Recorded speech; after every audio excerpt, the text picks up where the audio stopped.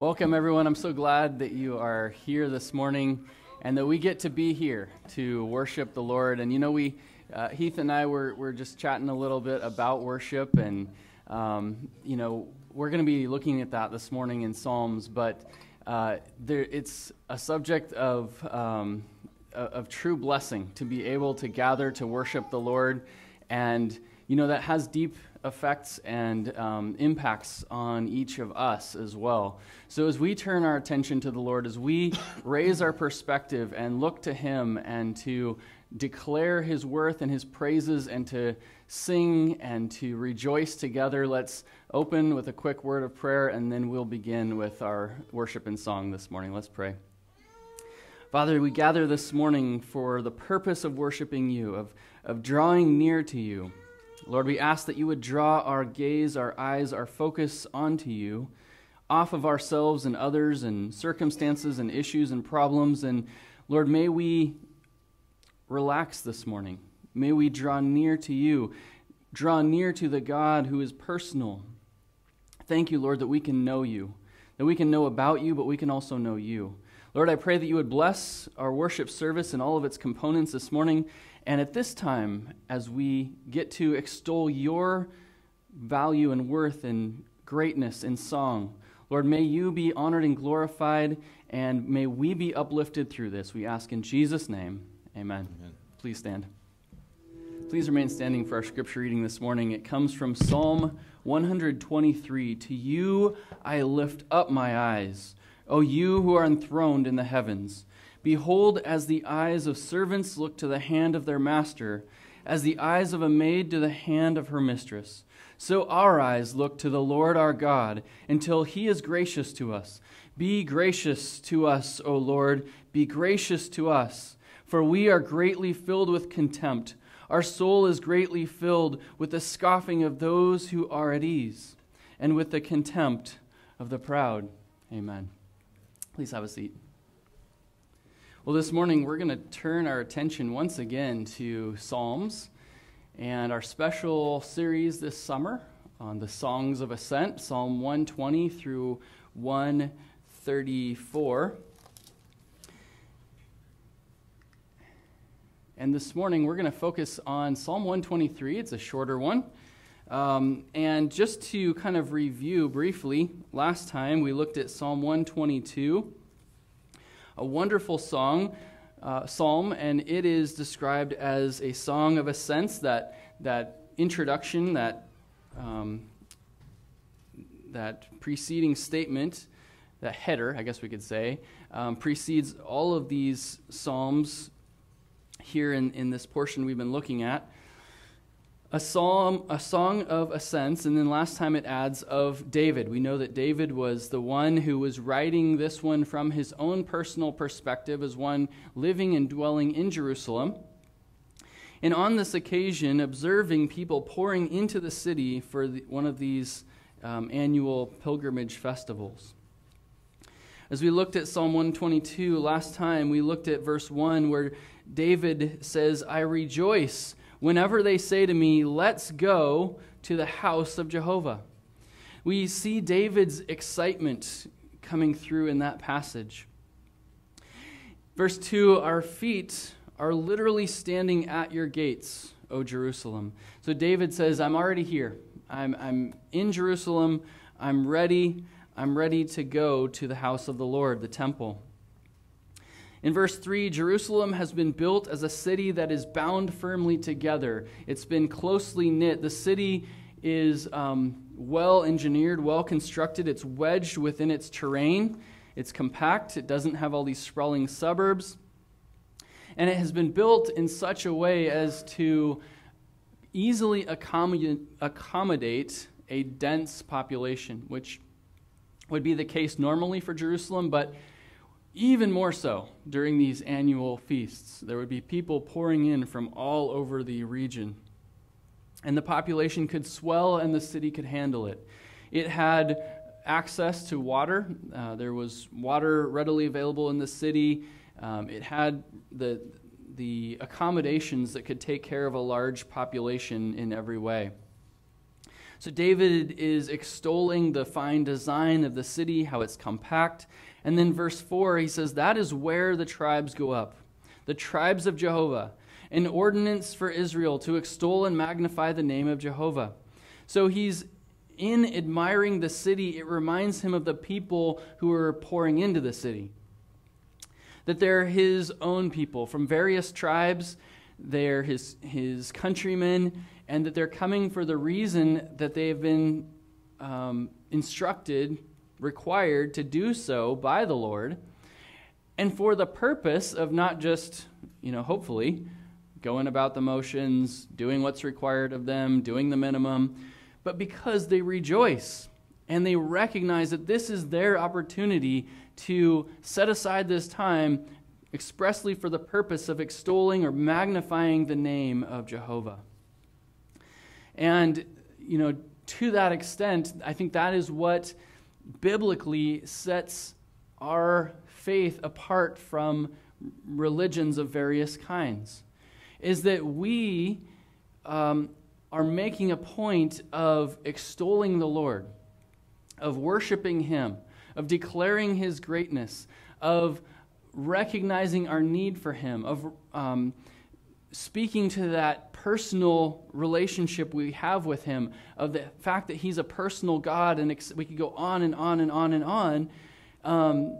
We don't maybe, bring things to the Lord, do things for Him, as one would do for pagan gods, in order to try to get something in return. Well, if I just do this, I'm going to get the favor of the gods. If I just do enough of this, then He's going to, give me prosperity and this and that and make my life easy. We don't approach it from that standpoint. And as such, that's David's heart. He's a man after God's own heart. He loves to worship God, and this is again written from his perspective. And he reflects on the weighty responsibility given to him. He considers all these people. He's the king. He's responsible. And he notes his responsibility for taking care of the nation. In verse 5, for that is where sit the thrones in judgment, the thrones of the house of David. He says, I'm responsible, and my household is responsible for carrying out justice, providing justice in this nation. Verse 6, he instructs this way, pray for the peace of Jerusalem. May they experience prosperity who love you.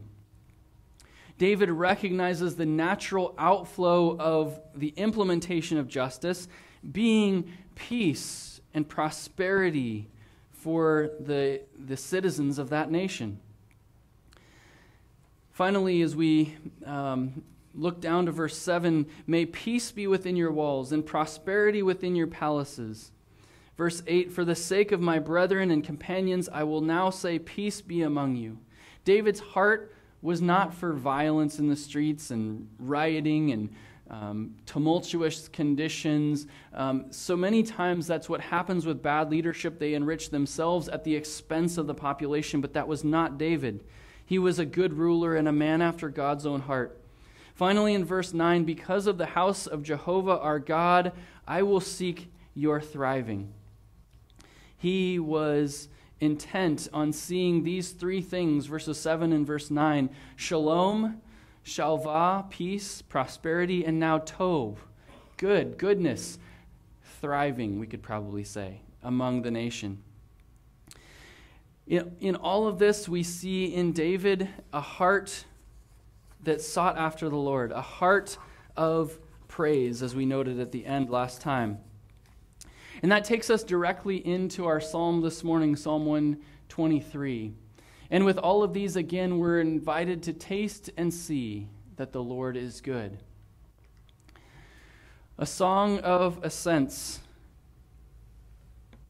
I was thinking about this concept this morning of coming and drawing near to the Lord and worshiping Him. And this psalm is wonderful in that I think that it gives exactly what we need. It gives us the remedy for so many times and I don't know if you've ever felt this way, but Sunday mornings come around, and sometimes things go smoothly, but other times things just seem to go haywire.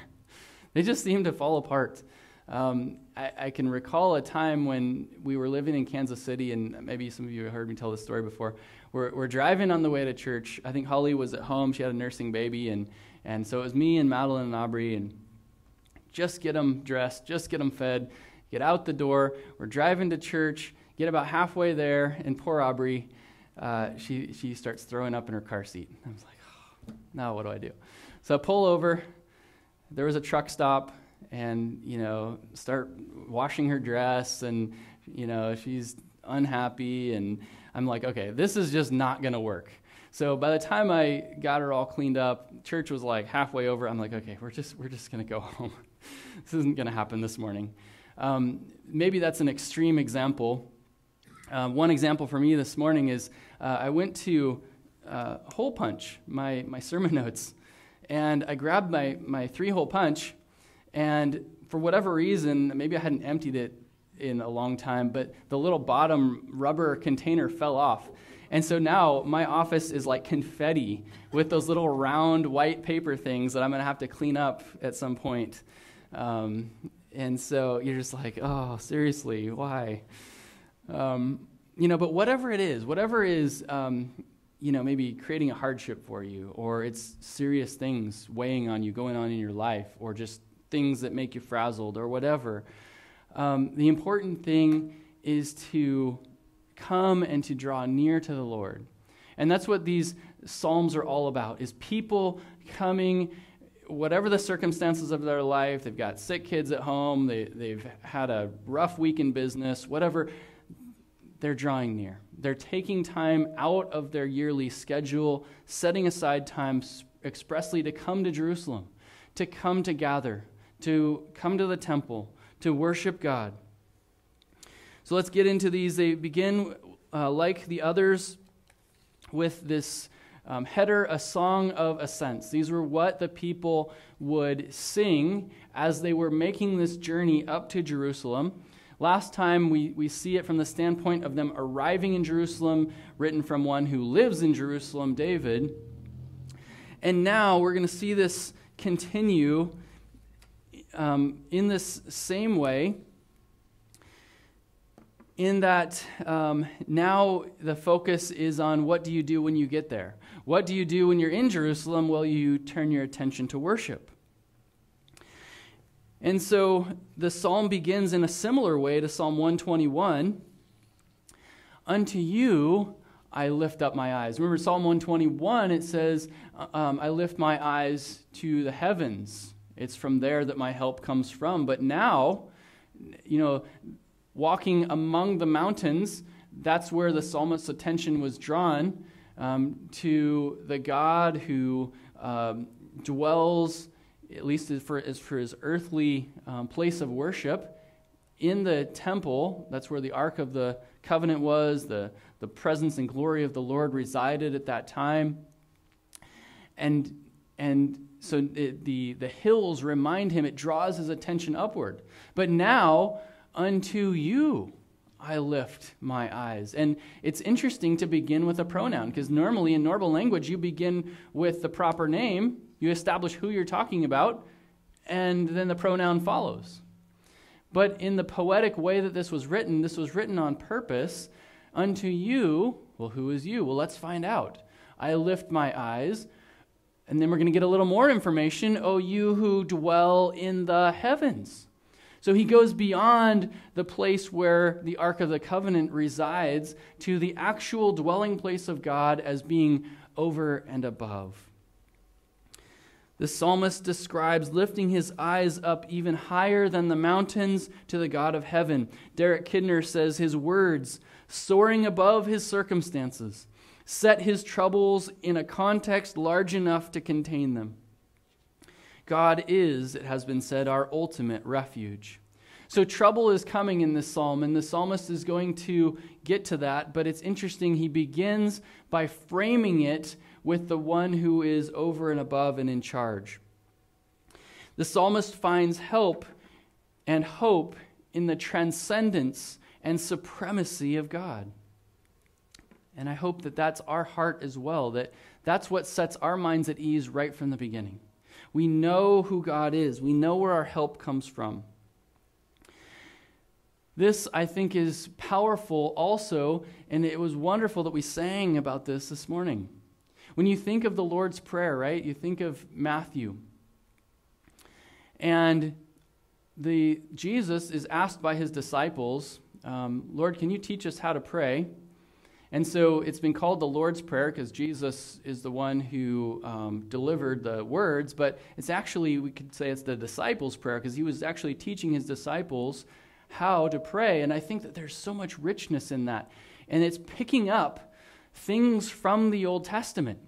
So our Father who art in heaven may very well be drawing right here on this verse from this psalm. Unto you I lift my eyes, you who dwell in the heavens.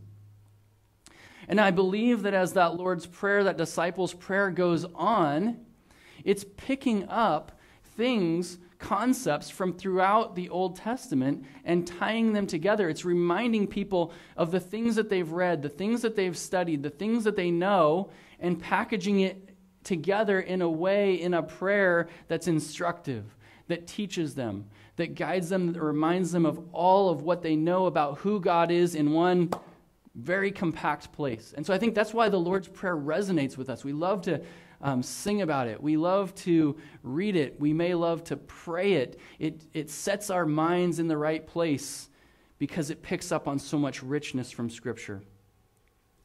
From our Lord Jesus, I think we should expect nothing less. But turning back to Psalms here, let's look at 123, verse 2.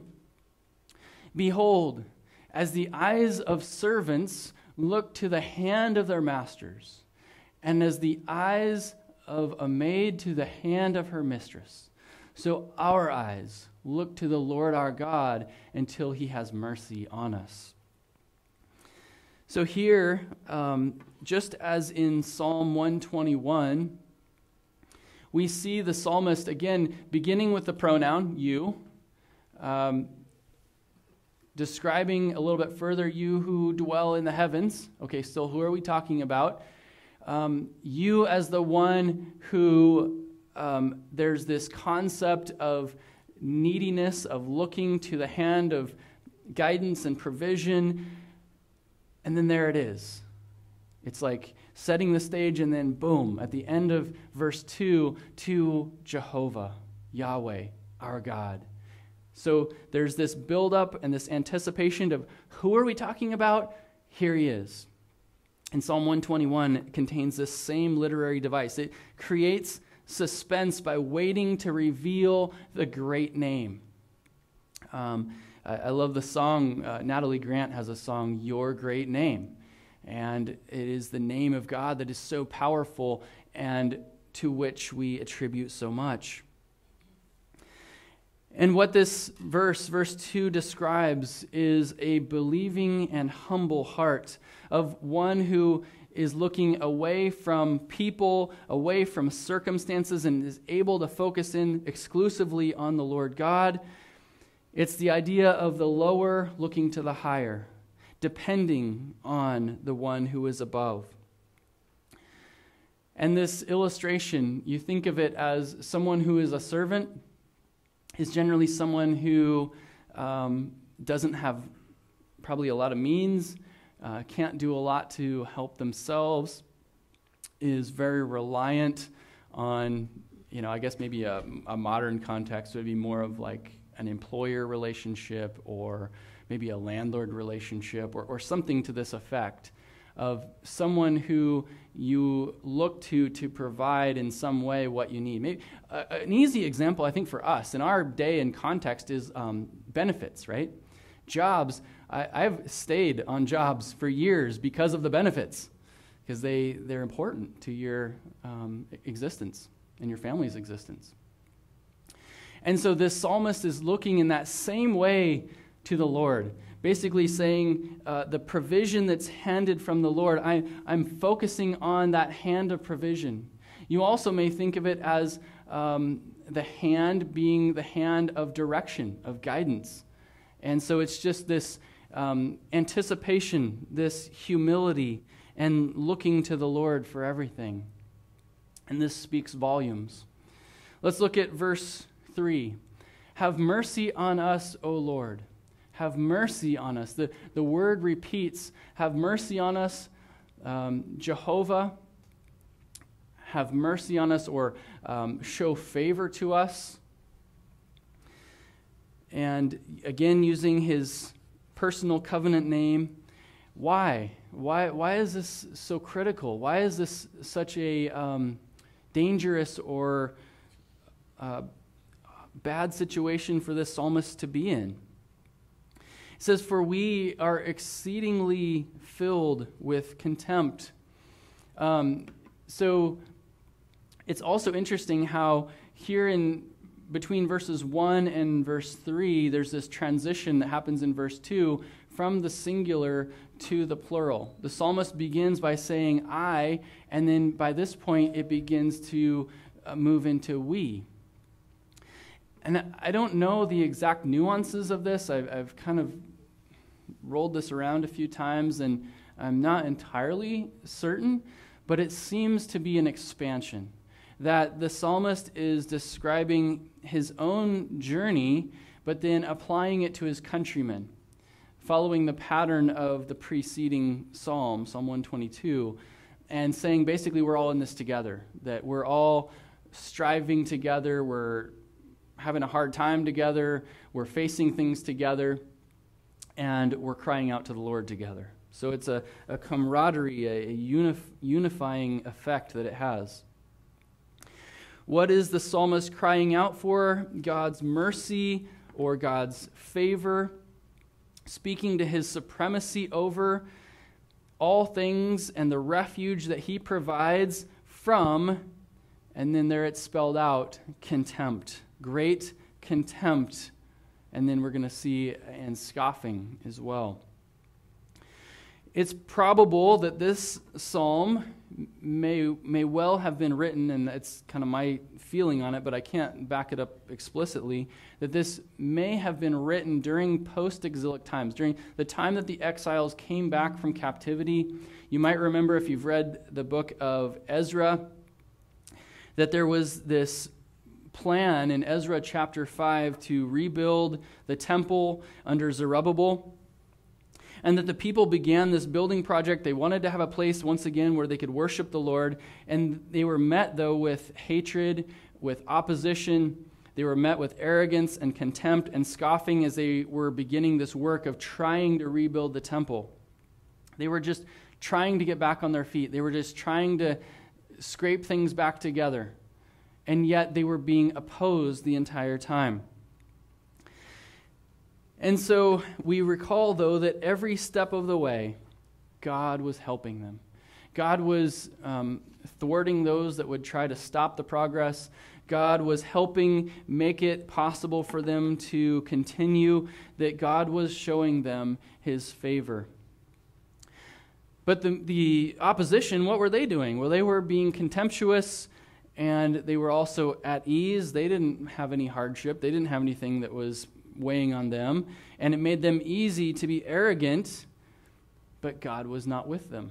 God was with the strugglers. God was with the ones that were seeking to do right, to rebuild, to work in a way to enable them to worship him, and he was with them. So we learn from that immediately that being at ease is not synonymous with God's favor. That many times his favor goes directly with the struggle. And that it's through the struggle that we get to see him and draw near to him and see how he's working. And we pray the prayer of verse 3 for him to show favor on us in that. We see God was with his own. He was protecting and helping them. And we also, in the next book of the Bible, Proverbs chapter 3, we read that he, Jehovah, the Lord, scoffs at the scoffers. I love that. He scoffs at the scoffers. Those that are quick to scoff at others, the Lord is scoffing at them. yet he gives grace to the afflicted. It says, the wise will inherit honor, but fools display dishonor. That's, of course, picked up in James chapter 5 as well. So that brings us to our first takeaway this morning, and it's this one: the favor or mercy of God. In God's economy, we remember that everything is flipped on its head.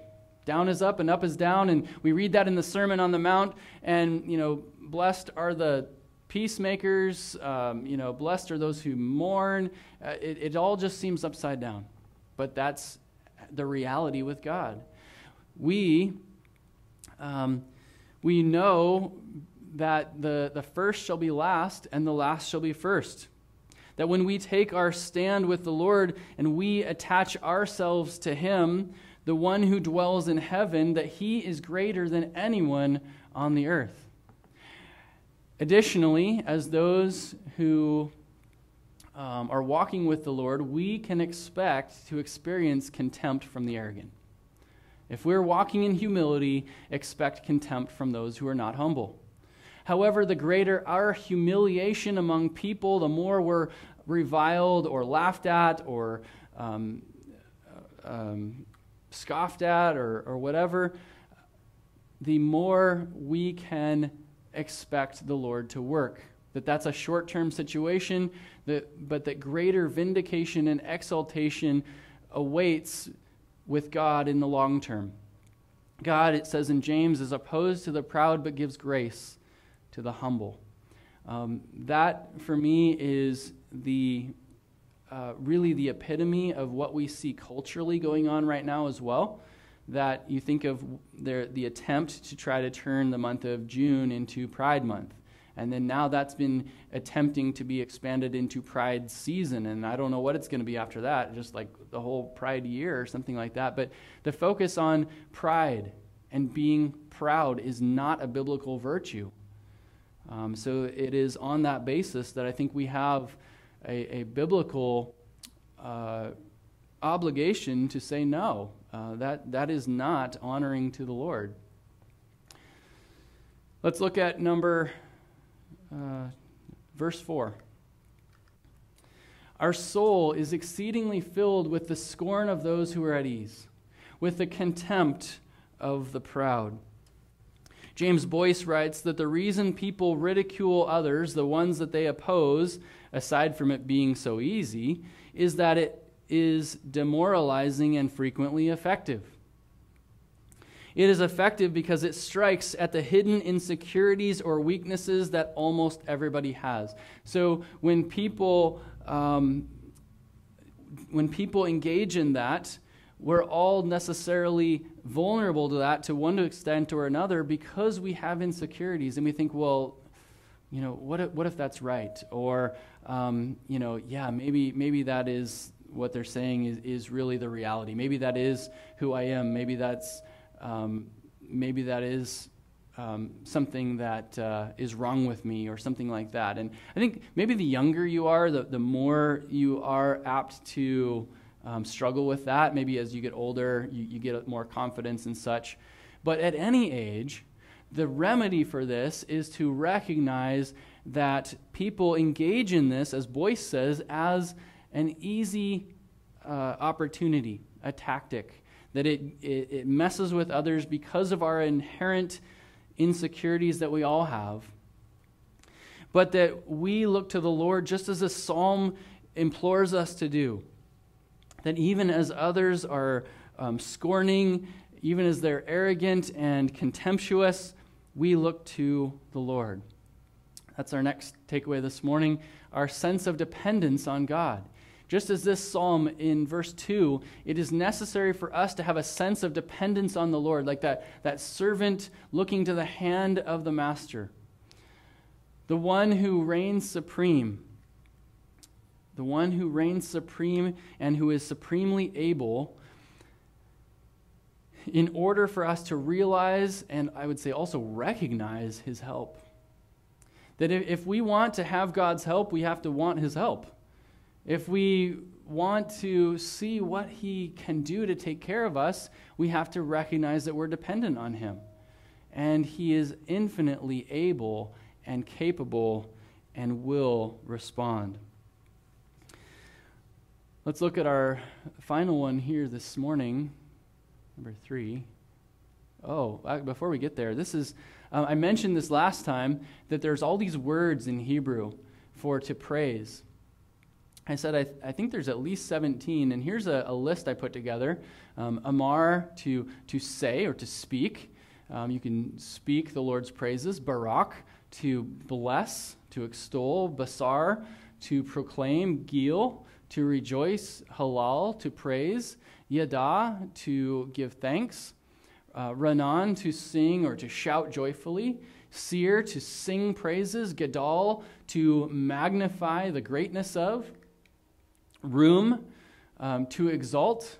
Zamar, to sing, or especially in a musical context, to sing or to play musically in praise. Nagad, to declare. Safar, to tell or to make known, to broadcast. Dutz, to leap for joy. Alatz, to exult, to rejoice. Ruah, to shout, that is to make a lot of noise. Sus, to rejoice, exult. Dabar, to say, to speak it. And Samach, to be glad and to rejoice. There's actually 19 in a list there. Hebrew is a language of praise because God designed his people to be people of praise. Do you think that has any implications for us? And I think the implications and the application are rich, that this should be our heart as well. A truly worshipful heart, God's will for each of us is that whatever we are dealing with, like I said earlier, maybe you're having a tough time, you're drained, you're fed up, you're feeling dried up, you're just barely making it, that we give it over to him, knowing that he provides the answer, the solution, the favor, as this psalm says, to what's causing us so much trouble.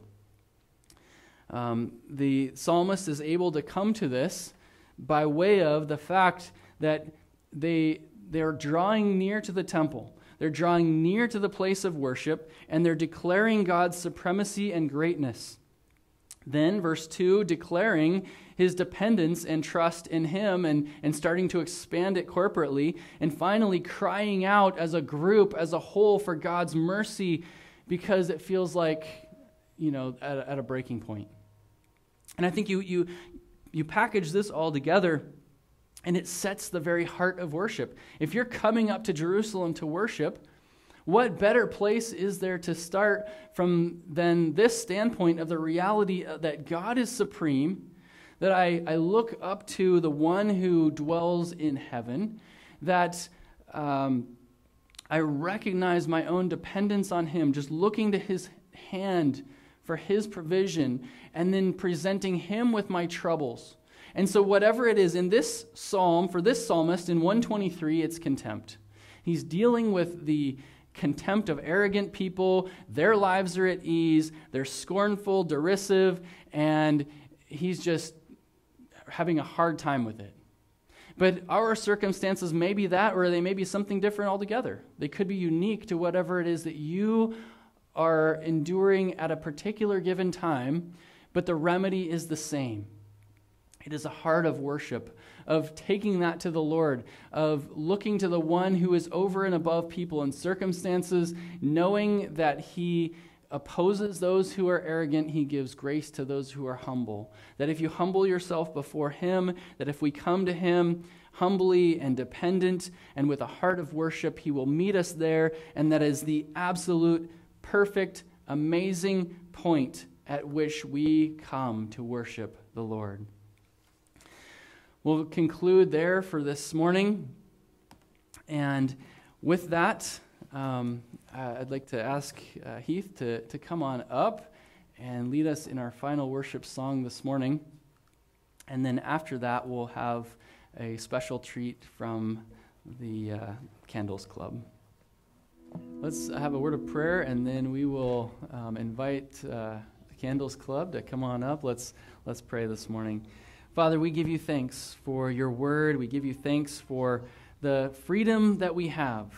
Lord, we have freedom as a people, as a nation. And we give you thanks, Lord, that we're not under oppression or slavery or other conditions, but Lord, we have the ability to be free. We thank you for all those that secured that freedom for us.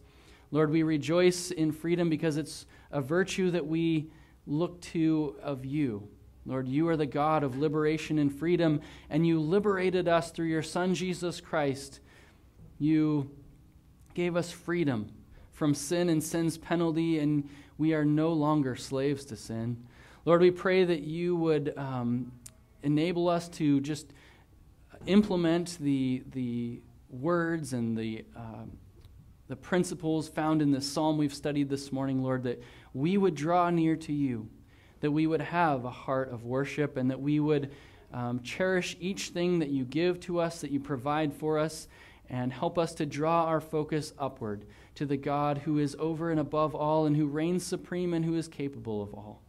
Lord, I ask that you would bless and keep each one here, and Lord, may we just enjoy the holiday and the celebration together with friends and family. We ask this in Jesus' name. Amen.